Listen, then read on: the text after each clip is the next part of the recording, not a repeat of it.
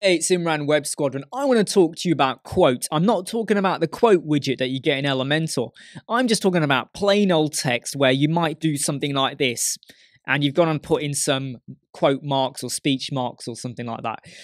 Depending on the font you've selected, like this is the Lato one, you might get quotes that actually don't really look like quotes. Now, there's a lot of people out there, they're going to say, what's your problem? That is a quote. I can tell it's a quote. But for some people, it's not. Because it's not the traditional way of where we have the little curly, I'm probably not demonstrating this very well, but you know where we have the curly speech marks.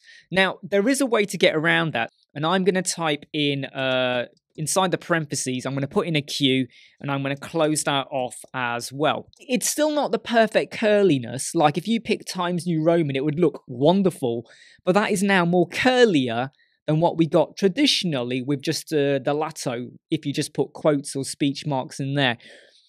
You don't necessarily have to do this, but from an accessibility point of view, in making people understand it's a quote or a speech or something like that, this can help you out. And it's a really, really simple tip. Just put Q and then close off the Q. There's nothing much more to say about it. You either like it or you hate it. Hey, I'm Imran, Web Squadron. I hope you like, subscribe, share, and follow. I'll see you. Never break, always fight, never quit, do it right, play the game, win it life, have no shame, there's no time, feel the pain, live the grind, I could change, in my mind, pick a lane, commit and climb, the only way to win it life, I never miss, that's fact, taking big swings, bitch, hand me the bat, put me in the ring.